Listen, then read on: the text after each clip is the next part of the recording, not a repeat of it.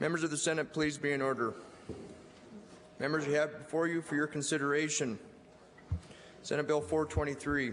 Clerk, read the history and title of the bill. Senate Bill 423, introduced by Essman, by request of the Senate Judiciary Standing Committee, a bill for enacting Title IX to establish the Montana Therapeutic Marijuana Act and revising laws related to the use of marijuana, creating a system of licensing for the cultivation, manufacture, transportation, and transfer of marijuana for therapeutic use, providing definitions, providing rulemaking authority, creating a special revenue account, establishing a transition process, amending sections, repealing sections, and providing effective dates. Mr. Chairman.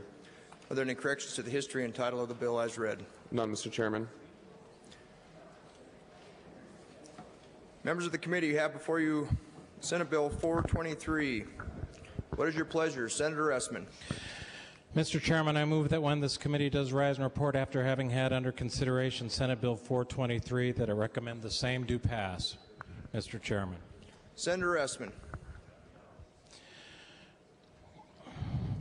Mr. Chairman. Members, please take your seats.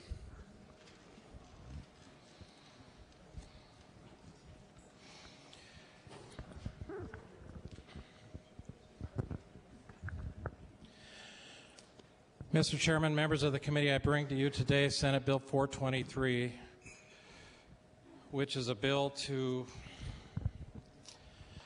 deal with what the people of Montana wish to do with respect to the use of marijuana by people that have severe illnesses or terminal illnesses. What brought us to this day? In 2004, November 2004, the voters of Montana passed the Montana Medical Marijuana Act into law. There is a handout in front of you that shows since that was adopted, there was a fairly small number of patients within the state of Montana who'd received certifications from physicians that were receiving this product to help them deal with their symptoms. In October of 2009, the Department of Justice issued a letter to its U.S. attorneys and prosecuting assistants around the country, in which it stated that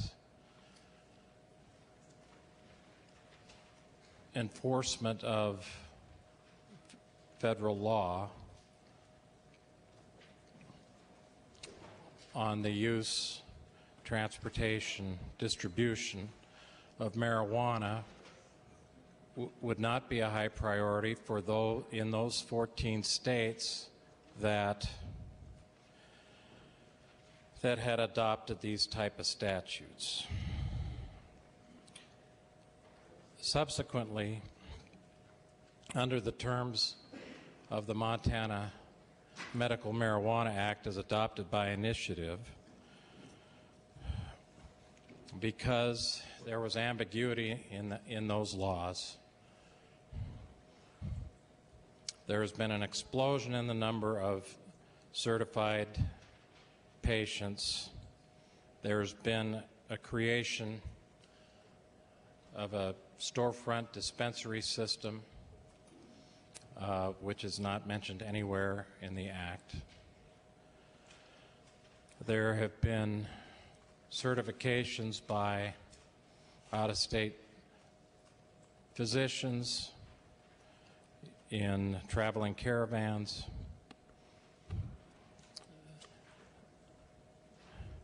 There's been a lot of problems that, frankly, in my opinion, made a mockery out of the good intentions of the Montana voters.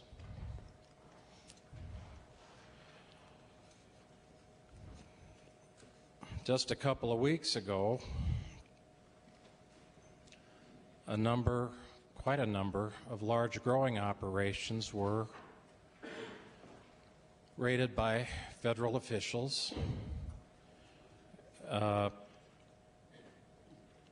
indicating that this substance, this product, this plant is still a controlled substance under federal law and will be dealt with in that fashion. Also, in early February, a letter was issued by the U.S. Attorney for the Northern District of California in response to a request from the City of Oakland about a large industrial grow operation in which the U.S. Attorney stated that the law would be enforced against that type of operation. We subsequently saw that it was in the state of Montana. So we have a mess on our hands, and we have to do something to deal with that mess. And for that reason, the Judiciary Committee formed a special subcommittee which examined all the bills before that had been presented in both the House and the Senate with respect to dealing with this mess. And the subcommittee, followed by work of the full committee, brought forth the bill that I'm presenting you today.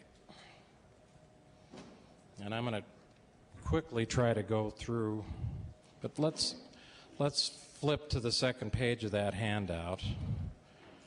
It shows there that the breakdown of the patients by medical condition as of the end of last year. You can see the numbers in all the various categories are very small except the severe or chronic pain designation. If you flip to the third page, you can see the age distribution of the certified card holders, the largest number being almost 7,000 in the 21 to 30-year-old age group.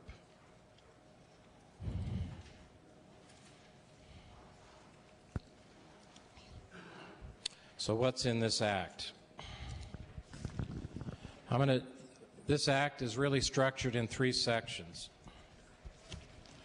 The first part is in sections 1 to 16, and this deals with regulation of the certification process. With respect to physicians, it requires a bona fide doctor-patient relationship, and it defines that bona fide relationship as consisting of 4 or more visits over 6 or more months. Now, I want to make clear, because you've all received a bunch of emails, that this is not 4 visits within 6 months. This could have been 4 visits over 3 years or 5 years if there is a bona fide doctor-patient relationship. The 6 months is a minimum period of time, and the 4 visits is a minimum number of visits. It specifies borrowing on work presented in Representative Berry's bill in the House that telemedicine may not be used. It defines a minimum standard of care to be observed by the physicians who provide the certification. The bill is amended, allows the Board of Medical Examiner to continue to evolve and administer its standards so it can make them higher as it sees fit, but it specifies what the minimum standard of care would be. In our review of the current situation in the state of Montana, we have about 330 to 350 physicians that have issued these certifications. We discovered that 33 physicians accounted for 93% of the certifications. 33 physicians provided for 93% of the certifications. Those 33 doctors each certified an average of 780 patients.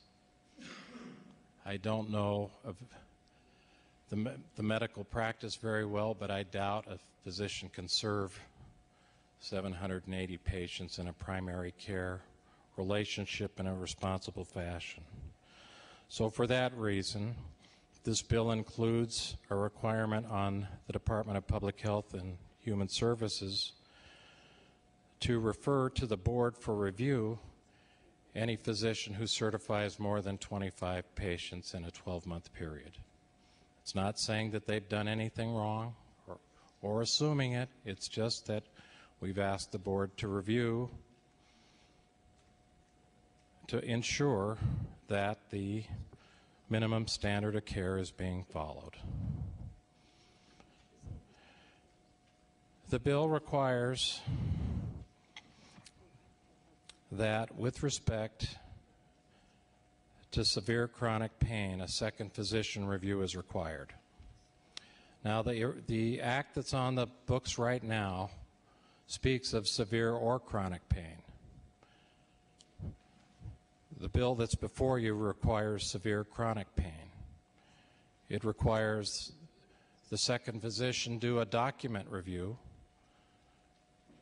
and that the certification involve some diagnostic test that shows what is causing that severe chronic pain. It lays some things out, X-ray, CT scan, MRI. It allows the Board of Medical Examiners to indicate what those diagnostics tests would be. The bill also brings forth a suggestion that was offered by Senator Vukovich in his bill to require a second review, a second physician for certifications of minor children. It includes a prohibition on physician affiliation with licensees, which under this bill are limited to growers or manufacturers. With respect to cardholders, the restrictions in the bill limit it to Montana residents. It provides that people under the supervision and control of the Department of Corrections cannot be licensed, cannot be registered cardholders. It requires that the department issue a laminated card, and the cardholder must have that in possession and upon demand show the card and a photo ID. It repeals the affirmative defense with respect to persons that are not in possession of a card, which has created as we heard from testimony before the committee, problems for law enforcement. And it provides that a DUI conviction results in loss of the card.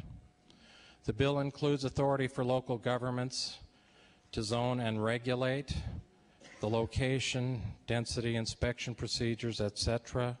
It permits cities and towns to exclude growers and manufacturers from their communities, as a number of communities in the state have. It includes provisions for healthcare facilities to deal with the situation when somebody shows up at the hospital or the emergency room with marijuana. And it creates an advisory board that will meet twice a year to provide advice with respect to either limiting or adding conditions to the list, limiting or making changes to the law with respect to increases or decreases in amounts. Those recommendations would go to the Interim Law and Justice Committee. Any recommendations would need to be adopted by this body, the policy-making body in the legislature.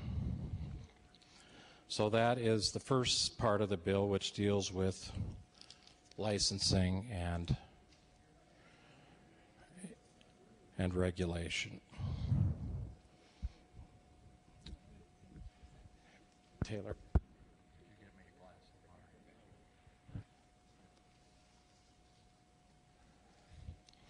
The second section of the bill deals with the control mechanism that's provided by the bill. Basically, the current system involves a caregiver who can provide, thank you, Senator, a caregiver who can grow and provide to a patient. That system has allowed, because of its ambiguity, the larger grow operations and the dispensary system. That's all based upon a patient card and a caregiver card. We looked at a number of different options. There is the Alaska option that has one caregiver for one patient. There was the Colorado system, which was in the House Bill 68 interim committee bill that came forward, which basically is, I would call, the business model with licensed storefronts, etc. We also reviewed the plan that we put into this bill for your consideration, and that is a plan that's being used in the state of New Mexico. There, they have a volunteer assistant, which they refer to as a personal production assistant. That person does not grow at their residence or business. They travel to the registered card holder's home and assist them there. They cannot transport product to that card holder. For those people that live in hospice situations or apartments where the landlord does not permit them to grow their own plants at home, the New Mexico plan has a nonprofit producing entity. This plan was also included in this bill. Requires a 5-member board. Requires that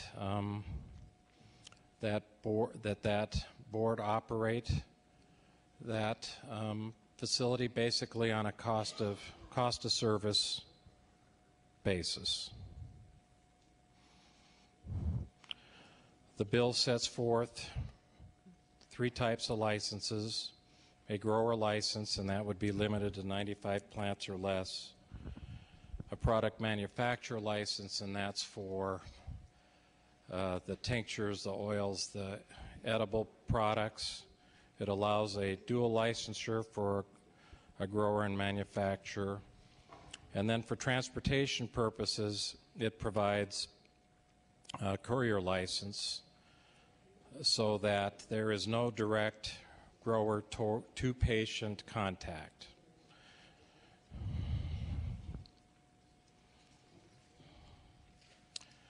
Finally, probably the most important part of the bill is the last page in the handout, and I'd like to draw that to your attention.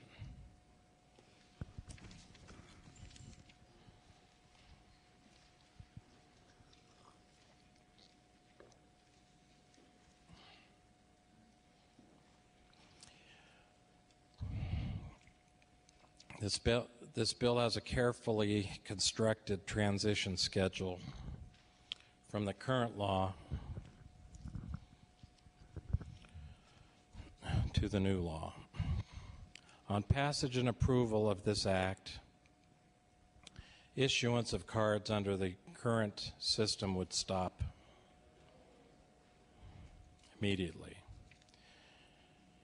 Beginning on June 1, the Department of Public Health and Human Services would reissue new laminated cards to all registered card holders except those with the severe or chronic pain designation. Beginning June 1, the department would begin issuing new cards under the new severe chronic pain with diagnostic test objective proof and a second physician review. That would start in June 1. The existing severe or chronic pain cards would expire August 31, 2011, thereby giving legitimate people that can establish their pain syndrome with the diagnostic test to two physicians a 90-day window to obtain a new card. The bill repeals the current law in all respects on July 1. At that date, any storefronts that have not closed would have to close and turn in any remaining product to law enforcement.